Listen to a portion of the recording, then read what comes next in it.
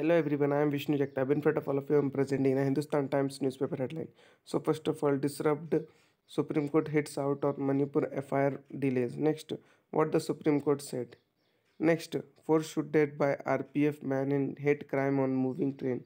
Next, not right to call Gyanvapi a Moscow, says Adityanath. Next, Supreme Court uh, pulls up police over arresting people routinely in lighter offences. Next, Manipur discussion RS stall has opposition sick statement by PM. Next, two killed in no communal clashes. Section 144 in GGM. Next, Delhi services bill set to be tabled in Lok Sabha today. Next, the dearer August September likely has even nano intensifies IMD. Next, Modi power to share dais at meeting in Pune today. Next, nominations in for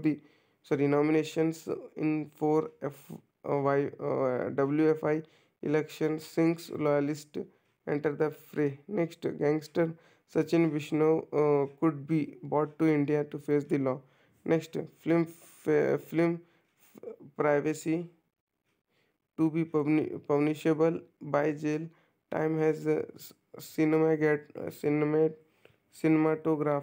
cinematography law tweaked.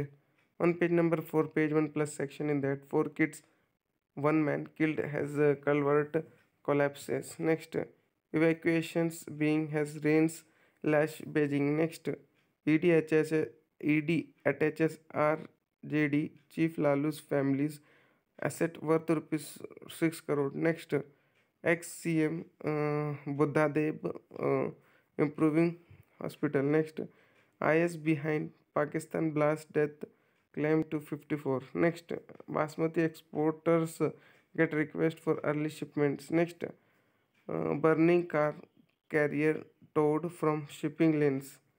Next, in Manipur, bereaved families wait for a sharpener of justice. On page number 17, world section in that IS behind suicide attack in Pakistan has toll rises to 54. Next, heavy rains batter North China to die. Next, Myanmar junta extends emergency by 6 months. Next, France plotting to intervene military. Next, Russia strikes Ukrainian has at least 6 killed. Next, ex-President Trump widens lead over DeSantis among likely GOP voters.